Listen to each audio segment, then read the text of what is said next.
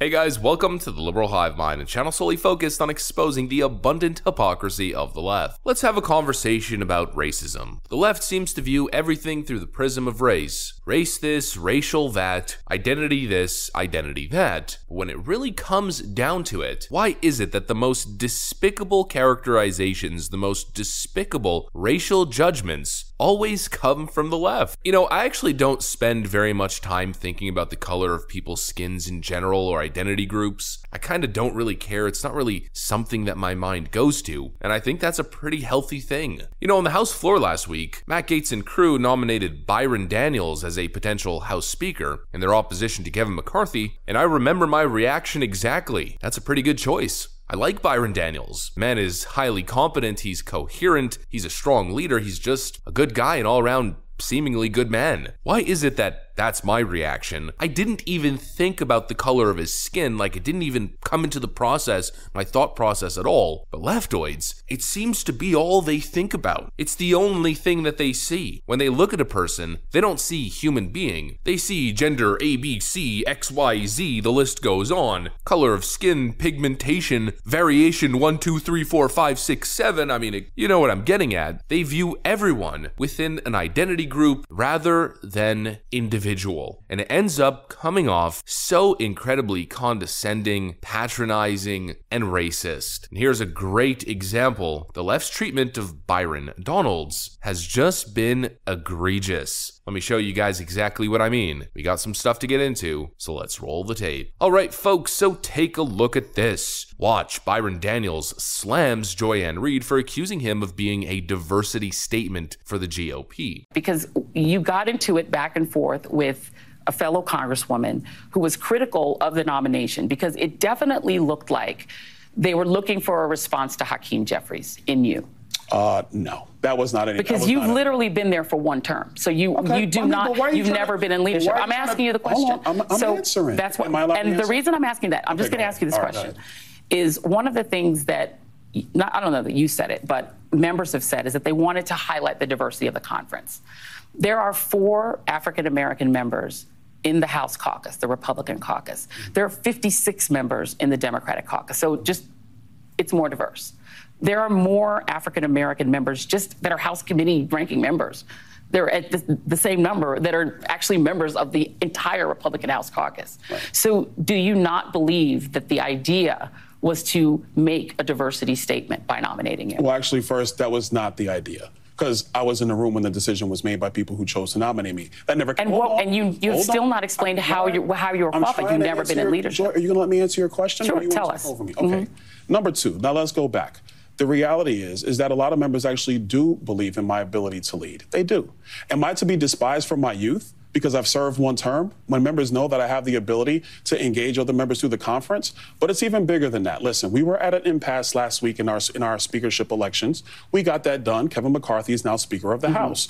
At the same time, I was working with members on both sides of our conference to make sure that we can get the job done, and we did. And that's the only thing that matters. Now, how incredibly insulting was that first statement? People thought that you were just being nominated as a response to Hakeem Jeffries. What? What does that even mean?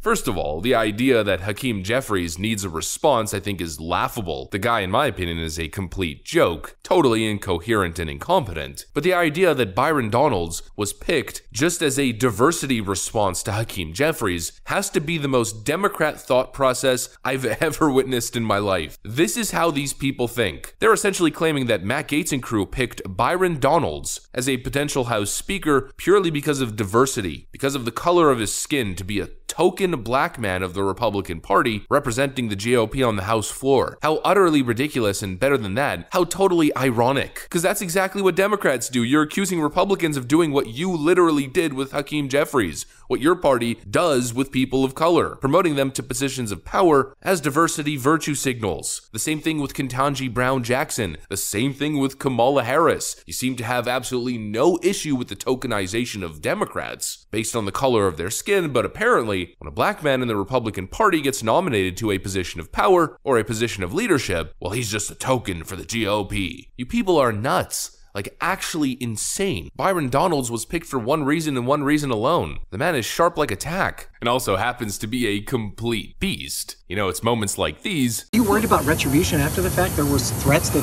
folks that weren't going to vote for McCarthy would be kicked off committees. Now you've put yourself in a pretty public position opposing the person that could be the speaker. Are you worried about retribution? Man, I'm 6'2", 275. I'm not worried about that. They make you love Byron Donalds. The guy doesn't play games. Could you think maybe for a second that Byron Donalds was picked because people like him, because people trust him, because he's competent, because he's coherent, consistent with his messaging, not constantly flip-flopping and playing some political game? No, of course not. A Democrat could never think that way, because they reduce everyone into their identity groups. They reduce everyone into whatever the superficial nature of what they can see on the exterior is, rather than who the actual individual is. It's what you are rather than who you are. That's the Democrat mentality, and they struggle to comprehend anything beyond that. That's why we see these constant vicious attacks and these claims of tokenization. Oh, you're just a token black man for the white man. An Uncle Tom, the token black man for the GOP. Joy-Ann Reid made her checkmate argument. Oh, well, there's only 4 black Republican House members, or black Republican caucus members. I forget exactly what she said. I don't know the numbers off the top of my head. And then she claims that there's 64 Democrats. Yeah, well, that ratio seems to align itself perfectly with voting trends and voting patterns. Yeah, no S. You figured out the mystery, Sherlock. Great argument. There's more African-American Democrats than there are Republicans. Wow. You unlocked the mystery that black Americans vote for Democrats at a 9-to-1 ratio. Honestly, a figure that continues to baffle the mind. I really just don't get it, especially with all the labeling and all the hatred. I mean, Joy-Ann Reid's not the first to make the argument that she's trying to make here. House Speaker race Byron Donalds responds after Cori Bush says his being black makes him a, quote, prop. Here's the tweet. Byron Donalds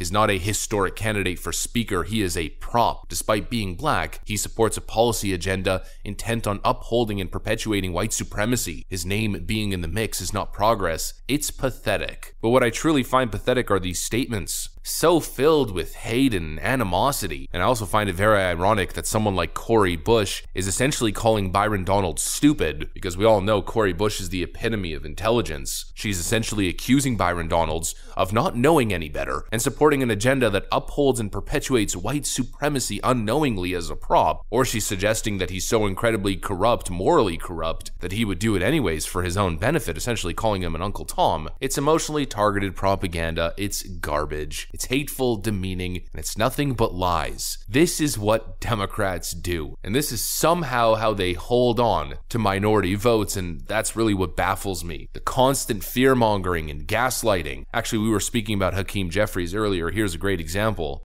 But Republicans have begun to implement what we suspected would be an extreme MAGA Republican right-wing agenda.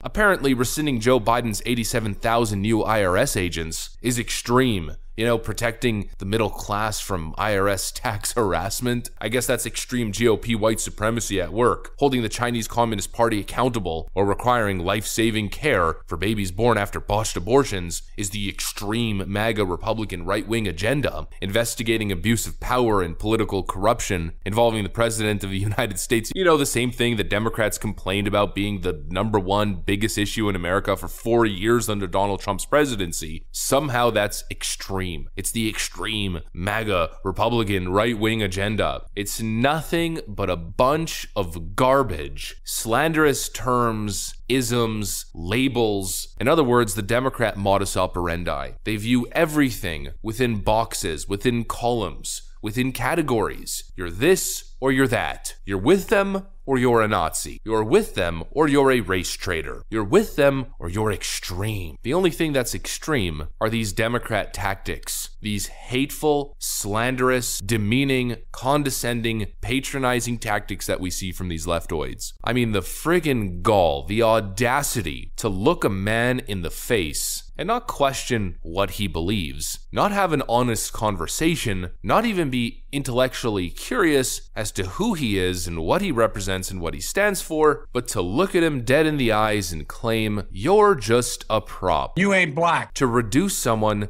to the most superficial elements of their identity, to look at someone not by the content of their character but purely by the color of their skin, and to claim that you're the progressive woke side is just baffling to me. It makes no sense, and I don't understand how particular cultural institutions continue to stand by this nonsense. It is absurd. These Democrats don't care about what they preach. They merely use these tactics to gain and to hold on to power. Actually, right off the top of my head, here's a great example. Democrats are always going on about slavery, human rights, the oppression of black folks, and they're also always going on about the environment and how we need to move to electric cars. Well, when's the last time you heard Democrats condemning the actual slavery and horrid conditions of African workers in the Congo working tirelessly in pits, mining the cobalt that is used in those electric vehicles? There's this viral moment from Joe Rogan's podcast the other week. Before anybody knew what was happening, Chinese government, Chinese mining companies took control of almost all the big mines, and the local population has been displaced, is under duress, and they dig in absolutely subhuman, gut-wrenching conditions for $1 a day, feeding cobalt up the supply chain into all the phones, all the tablets, and especially electric cars. This is the bottom of the supply chain of your iPhone, of your Tesla, of your Samsung. I mean, I'm just naming those companies. Right. It's all of them, right? All of them. This is an industrial cobalt mine where there's not supposed to be one artisanal miner. Now, that's the term used for people who are just digging by hand as opposed to tractors and excavators. And it's yet again another example of leftist hypocrisy. They don't actually want to have a conversation about slavery because slavery is still happening, and in many cases, Middle Eastern royalty or the Chinese Communist Party is behind the slavery that we see in the Middle East and in Africa. Where are the leftoids condemning that, which is at the core of our supply chains and all of the products that they love, their MacBook computers and their fancy electric cars? They're nowhere to be seen. On the actual important issues, supposedly issues that they're constantly talking about and virtue signaling about, they're silent. But when a black man of character like Byron Donalds, they're more focused on demeaning remarks and character assassination, targeting a black independent thinker, Byron Donalds, slandering him because he holds different viewpoints than they do. Absolutely despicable. That's what I got for you guys. Hopefully you enjoyed it. If you did, make sure to leave a like and possibly subscribe to the channel if you guys are up for it. I'm gonna get out of here. Thanks for watching, and I'll see you on the next one.